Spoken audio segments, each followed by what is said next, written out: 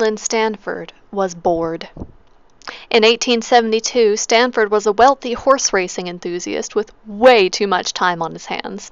Spending much of that time at the track, he became convinced that a horse at full gallop lifted all four hooves off the ground. His friends scoffed at the idea. Unfortunately, a horse's legs moved so fast that it was impossible to tell with the human eye. So he turned to nature photographer Edward Muybridge and offered him $25,000 to photograph a horse mid-gallop. 6 years later, Muybridge perfected a technique of photographing a horse in motion with a series of 12 cameras triggered in sequence. One of the photos clearly showed that all four of the horse's hooves left the ground at full gallop. Stanford won the bet and went on to found Stanford University. Muybridge pocketed the $25,000 and became famous for the invention of series photography, a critical first step towards motion pictures.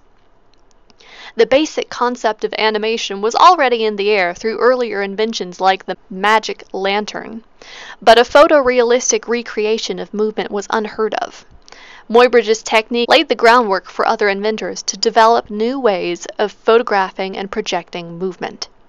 By 1893, 15 years after Muybridge won Stanford's bet, Thomas Edison had built the first movie studio, a small, cramped, wood-frame hut covered in black tar paper with a hole in the roof to let in sunlight.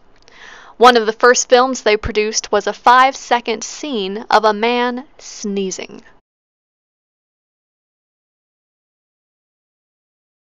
Riveting stuff. But still, movies were born. Sort of.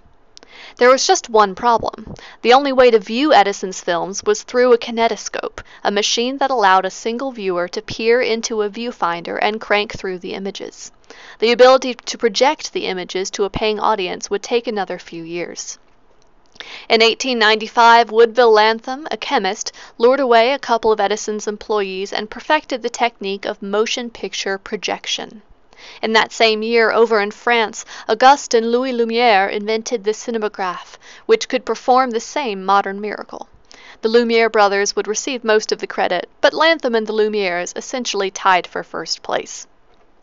Those early years of cinema were marked by great leaps forward in technology, but not so much forward movement in terms of art. The films were wildly popular because no one had ever seen anything like them, not because they were breaking new ground narratively.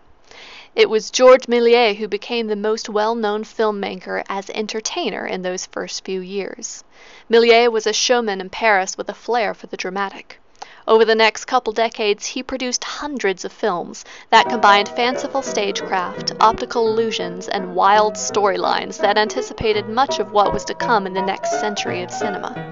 His most famous film, A Trip to the Moon, produced in 1902, transported audiences to the surface of the moon on a rocket ship, and sometimes even included hand-tinted images to approximate color cinematography. By the start of the 20th century, cinema had become a global phenomenon. But it was the United States that was destined to become the center of the cinematic universe, especially as it grew into a global mass entertainment medium. Lois Weber was an early innovator and the first American director, male or female, to make a narrative feature film in 1914. Others, like D.W. Griffith, followed suit. Griffith helped pioneer the full-length feature film and invented many of the narrative conventions, camera moves, and editing techniques still in use today. Weber, Griffith, and many other filmmakers and entrepreneurs would go on to establish film studios able to turn out hundreds of short and long-form content for the movie theaters popping up on almost every street corner.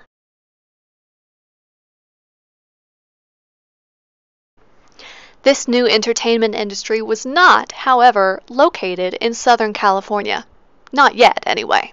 Almost all of the production facilities in business at the time were in New York, New Jersey, or somewhere on the East Coast, partly because the one man who still controlled the technology that made cinema possible was based there, Thomas Edison. Edison owned the patent for capturing and projecting motion pictures, essentially cornering the market on the new technology. If you wanted to make a movie in the 1900s or 1910s, you had to pay Edison for the privilege. Not surprisingly, a lot of would-be filmmakers bristled at Edison's control, and since patent law was difficult to enforce across state lines at the time, many of them saw California as an ideal place to start a career in filmmaking.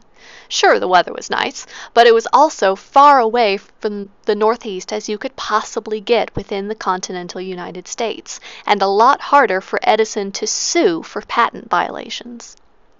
By 1912, Los Angeles had replaced New York as the center of the film business, attracting filmmakers and entertainment entrepreneurs from all over the world.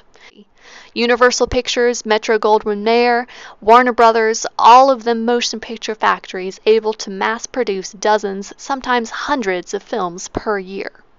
One small neighborhood in the heart of Los Angeles became most closely associated with the new industry: Hollywood. By 1915, Thomas Edison admitted defeat and dissolved his motion picture patent. In the heyday of those early years, some of the larger studios decided the best way to ensure an audience for their films was to own the theaters as well, effectively controlling all aspects of the business: production, distribution, and exhibition. In business terms, that's called vertical integration. Then, in 1927, everything changed. Warner Brothers was a family-owned studio run by 5 brothers, but one of those brothers, Sam, had a vision. Up to that point, cinema was still a silent medium, but Sam was convinced that sound, more specifically sound synchronized to the image, was the future of movies, and almost everyone thought he was crazy. Fortunately, Sam persisted, investing the company's profits into the technology required to record synchronized sound and reproduce it in movie theaters around the country. Finally, on October 6, 1927, Warner Brothers released The Jazz Singer, the first film to include synchronized dialogue. Wait a minute, you ain't heard nothing yet. Wait a minute, I tell you ain't heard nothing. It was a huge success. Suddenly, every studio was scrambling to catch up to Warner Brothers. That meant a massive investment in sound technology. Not every production company could afford the upgrade, and many struggled to compete in the new market for films with synchronized sound. And just when it seemed like it couldn't get worse for those smaller companies, in 1929 the stock market crashed, plunging the nation into the Great Depression. Hundreds of production companies closed their doors for good.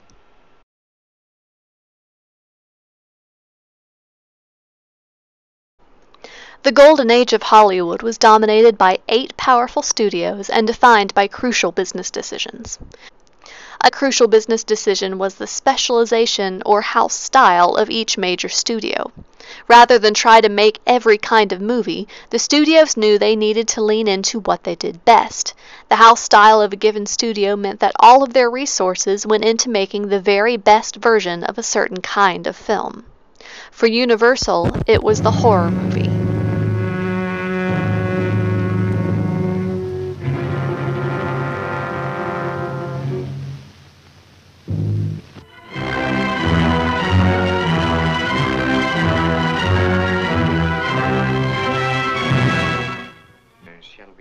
For Warner Brothers, it was the gritty urban crime thriller. They were cheap to make, and audiences ate them up. Gangsters, detectives, femme fatales, these were all elements of Warner Brothers films of the period.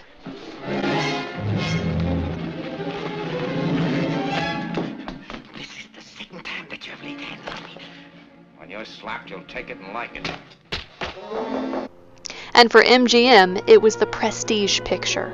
An MGM movie almost always centered on the elite class, lavish set designs, and rags-to-riches stories.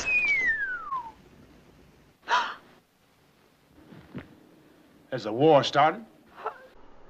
But the fun and profits couldn't last forever. In 1948, the U.S. government filed a case against the major studios, finally recognizing that vertical integration was an unfair monopoly over the entertainment industry.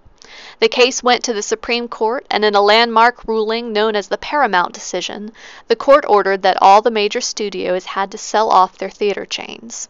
It was a financial disaster for the big studios.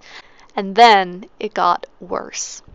The television set was quickly becoming a household item. By the end of the 1940s and into the 50s, the rise of television entertainment meant fewer reasons to leave the house for movies. It was the end of an era.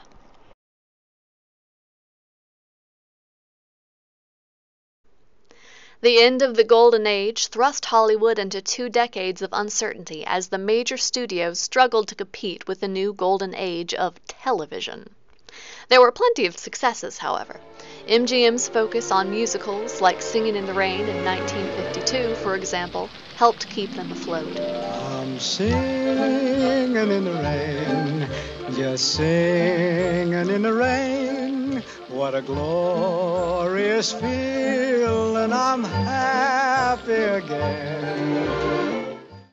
But throughout the 50s and 60s, studios found themselves spending more and more money on fewer and fewer films and making smaller and smaller profits. And that's when Warren Beatty, an ambitious young actor, walked into Jack Warner's office with a scandalous script about 2 mass murderers. Beatty wanted to make something bold and unpredictable. Warner Brothers bankrolled Bonnie and Clyde in 1967 and had to admit they had a huge hit on their hands, and audiences, especially younger audiences, loved it. Good afternoon, this is the Barrel Gang. The next decade would become another creative renaissance for the film industry known as the New Hollywood. The New Hollywood emphasized the authority of the director and star over the material, not the central producer. Films like The Godfather in 1972 broke every accepted norm of cinematography, sound design, narrative structure, editing, performance, and even distribution models, and in the process broke every box office record. But such unpredictability couldn't last forever. The New Hollywood was done in by a 1-2 punch of films that were so successful, so astronomically profitable, they would have to coin a new term for them: blockbusters.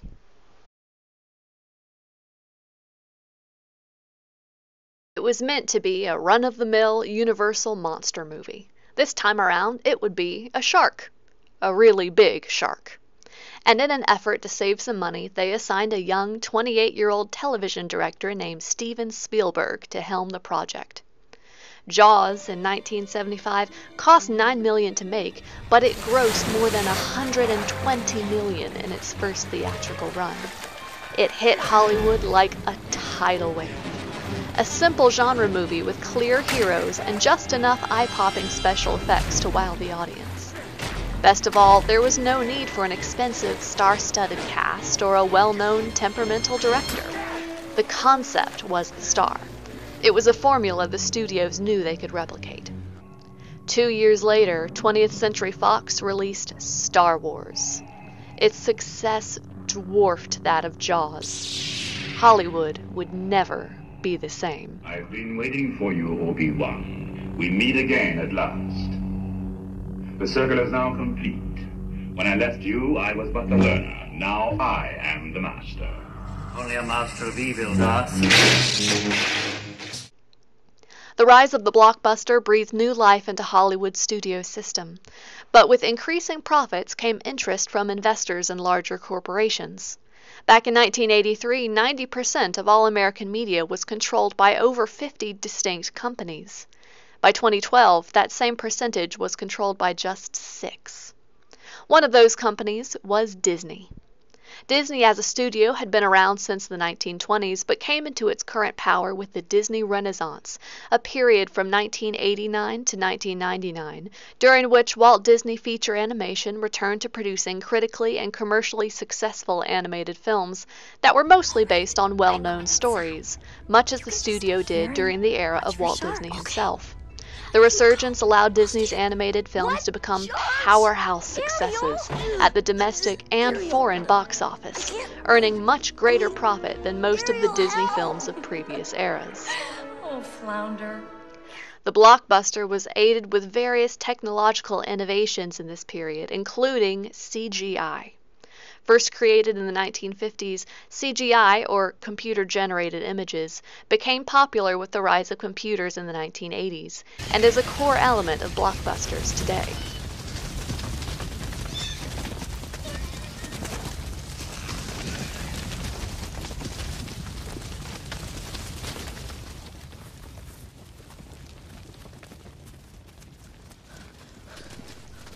But corporate Hollywood isn't the only hope for cinema.